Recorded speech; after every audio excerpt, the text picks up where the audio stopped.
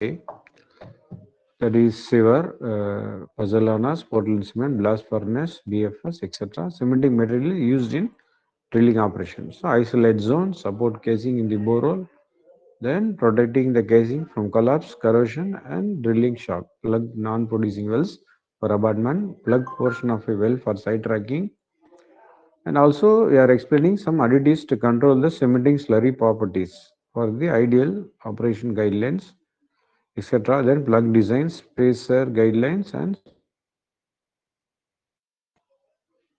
then you can see here the cementing additives. Slurries prepared with cementing materials are treated with various additives to modify set time, rheological and filtration properties, and density. The additives are accelerators, retarders, loss control additives, extenders, free water control additives, weighing agents, activators, dispersants, strength retrogression preventers. Then accelerators. Accelerators actually shorten slurry set time and allow the slurry to develop necessary compressive strength in a practical time frame. Then amount of various additives used are listed in the following table. You can see the table. So these are the well cementing additives: calcium chloride, sodium chloride, KCl, alcohol, sodium hydroxide, gypsum, and sodium silicate. So accelerating additives which are used in the adjust the set time of cement slurries. Concentration also shown here. Then next is your retarders. So retarders delay the slurry set time, and this delay allows the cement to be placed before hardening occurs. So these additives counter the effect of increased temperature on the cement slurry. So this table gives the operation guidelines for retarding additives. So we can see here the additive cubroxene, calcium lignosulfate, sodium gluconate, sodium heptogluconate, sodium citrate. So this is your retarding additives. Concentration also shown here. Then this table gives the fluid loss control additives. That is, excessive losses of water to the formation can prevent the cement from hardening correctly. Therefore, fluid loss control additives are used to reduce the excessive loss of water to the formation. So in addition, these additives to increase the viscosity, retard the set time, control free water in the slurry. And this table lists the common fluid loss control additives for cement slurries. So you can see the additives PSC, CMC, HEC, CMHCC, Barazan plus. So temperature, concentration also shown here. You can go through it. Fluid loss control additives. So these additives control the amount of water loss to the formation. Then next is your extenders. Extenders lighten the density of the slurry for cementing across weak formation. So a lighter slurry lowers the hydrostatic pressure and helps prevents the formation damage.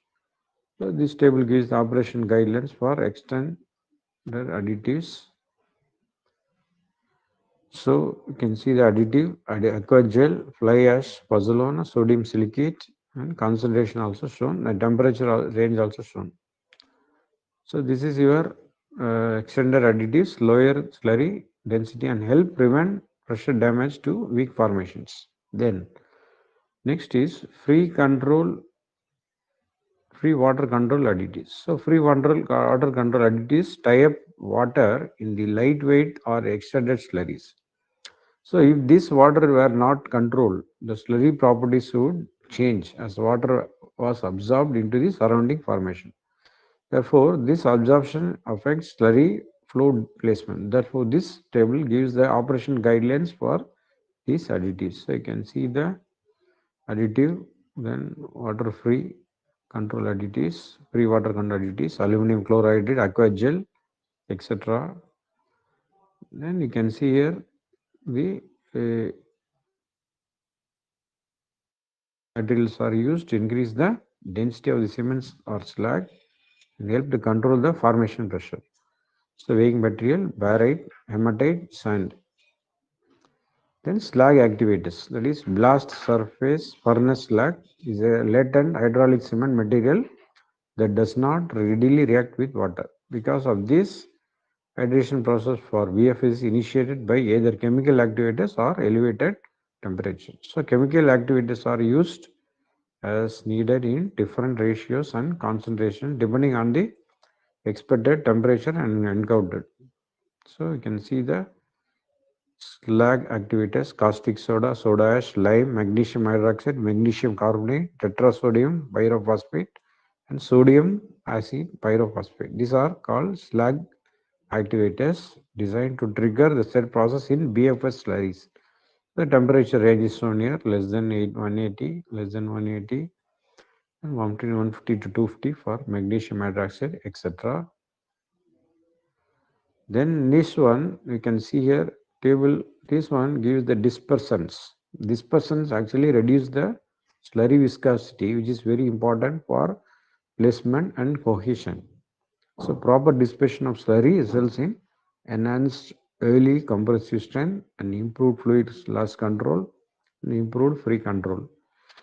So this table gives operation guidelines for dispersion. You can see here naphthalene sulfate, cubroxene, calcium lignosulfate, and the temperature are shown here.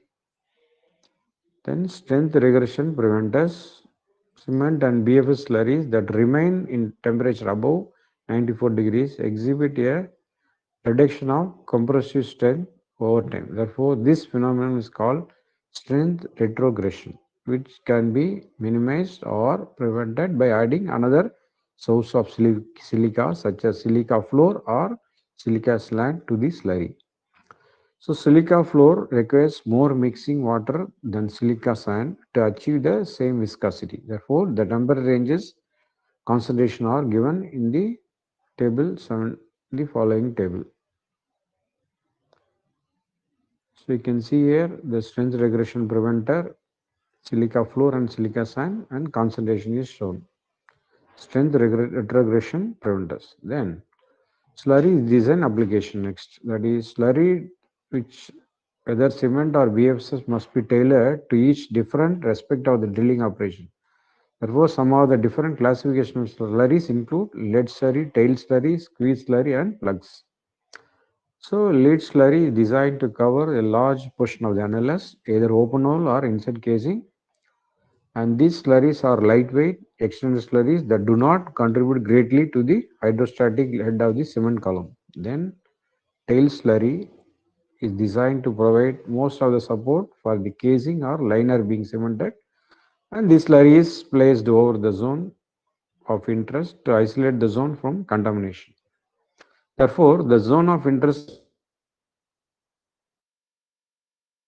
or some other zone that needs to be closed off. Key characteristics include high density and ability to develop high compressive strength. And next is your and also good set time control, no free water, fluid loss control additives may be required for tail slurry. The next is squeeze slurry. Squeeze slurries are designed for remedial or secondary cementing. So these slurries must have good set control time, good fluid loss control, and especially good compressive strength development and plugs. Plugs could be designed to meet the requirement of the specific application, whether kick-off plug, loss circulation plug, plug and abandon. Ideally, plugs should have a high compressive strength and development to seal the plug zone and short set time. Next is spacers. Three main functions of spacers are to serve as a barrier between the drilling fluid and the cement slurry and thus eliminating the contamination between the two. Then clean the casing and the formation of drilling fluid that could prevent good adhesion and act as a wetting agent that wets the casing and the formation. So for spacer to be effective, it must fall within the certain guidelines for density and compatibility, and the spacer must be more denser than the mud, but not as dense as cement slurry. So the margin should be 1 to 1.5 lb gallon each way, and this range allows spacer to separate the two fluids and prevent them from contaminating each other. So the spacer needs to be rheologically compatible with both the mud and the cement, and the ideal viscosity of this spacer should fall between the viscosity of the mud and the cement. So you can see the spacer volume calculation. Spacer volume, the following equation should be used. Pt equal to Tc into Qd into 5.615, where Vt is the volume of fluid cubic per feet, Tc is the required contact time, and Qd is displacement rate. So in most cases, the contact time of 10 minutes or more provide excellent removal. Provides excellent removal. So these are the basic cementing calculations.